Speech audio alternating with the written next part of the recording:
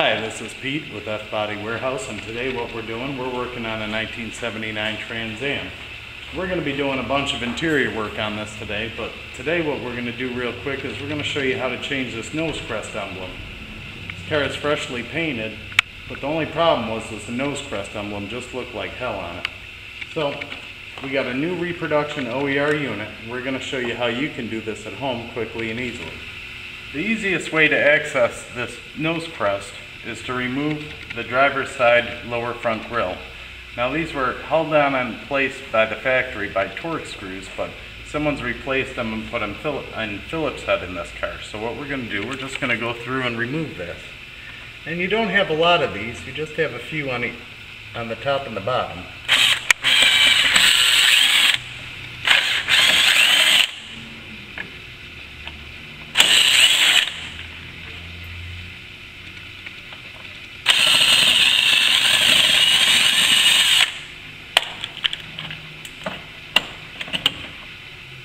Now that we have the nose grill out of the way, you're able to actually literally reach your hand in, and if I'm going to show you my hand coming up this way so you can understand it.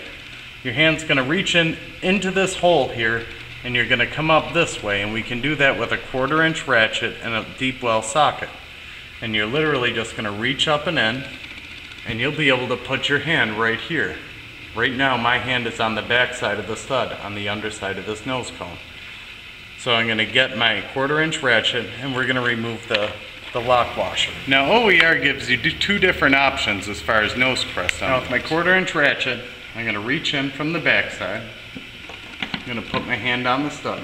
Now as you loosen this, one thing to note is the emblem's going to want to wiggle. So if you've got a nice paint job on the car, you really want to be careful not to let it wiggle, because then you won't chip up your paint. Now, as you can see, that was a 3/8 spin nut on the back side of it. We took our ratchet, we loosened it up, and now the whole nose crest emblem comes off in your hand. Now as you can see, that was horrible. Now these OER GM authorized reproductions come in two colors. You have your standard red, and this red unit came on most 77 to 81 Trans Am, Firebird, Esprit, and Formula models. You also have a gold,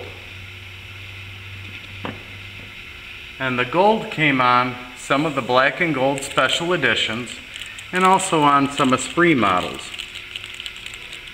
Now in this case, our customer has requested that we install the gold one. That's what we're going to go ahead and do. One thing to note on the OER unit is that the stud is not threaded. So prior to going to install this onto the car, you're going to take either the OER spin nut that is provided by OER, or you're going to take your factory spin nut and your ratchet, and then you're going to thread it about 5 turns onto the unit.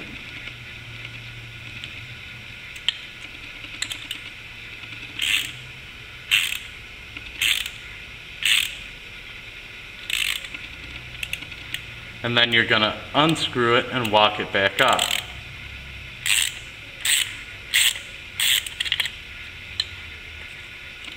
And as you can see, the spin nut threads the unit so that it's easy to screw on when it's onto the car. Now in order to reinstall it, all you do, take your crest, lay it into place. You're going to start your threading on the back side,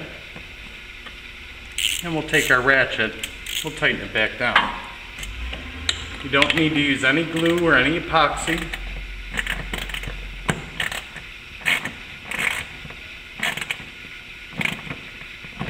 You're just going to go until it gets nice and snug. And you can tell when it's getting tight by just wiggling it a little. If it doesn't wiggle, it's tight as a drum. Make sure that it's straight. We have this one, it looks a little crooked, so we're going to loosen it just a notch.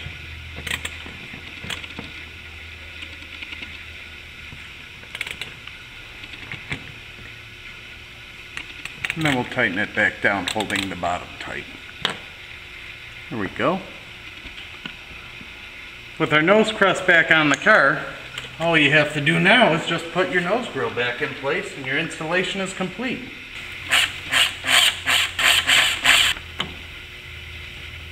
Alright, so now we have our nose grill back in place and we have our nose crest on the car. Install time on this takes in the ballpark of about 5 minutes. It's really easy to do. You can do it at the driveway at your house.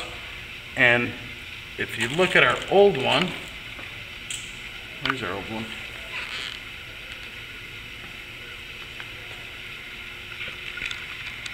When you put it beside the old one, you can really tell the difference. I mean, when you do a paint job on a car, you really want to spruce up the trim too, and it's the little things that make a world of difference on the quality of a car.